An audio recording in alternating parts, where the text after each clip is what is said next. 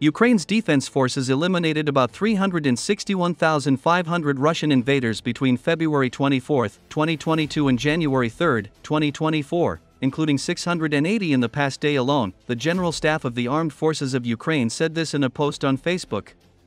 In addition, Ukraine's defense forces destroyed 5,990 enemy tanks, 11,107 armored fighting vehicles, 8,546 artillery systems, 945 multiple rocket launchers, 629 anti-aircraft warfare systems, 329 warplanes, 324 helicopters, 6,748 tactical unmanned aerial systems, 1,783 cruise missiles, 23 warships/cutters, 1 submarine, 11,391 trucks and fuel tankers, and 1,298 pieces of special equipment. It's no secret that Moscow's new strategy is to outlast Kiev, to win a war of attrition.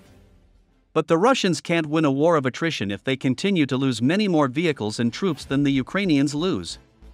In that context, the battle for Avdiivka has been a disaster for Russia.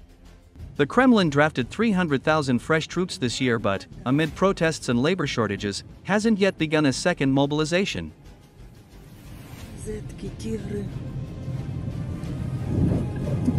Ой, боже, посмотри, сколько этой нечисти. Действительно, все черное такое, противное. Ой, боже, куда ж вы претесь? Что ж вам не хватает в этой жизни, а?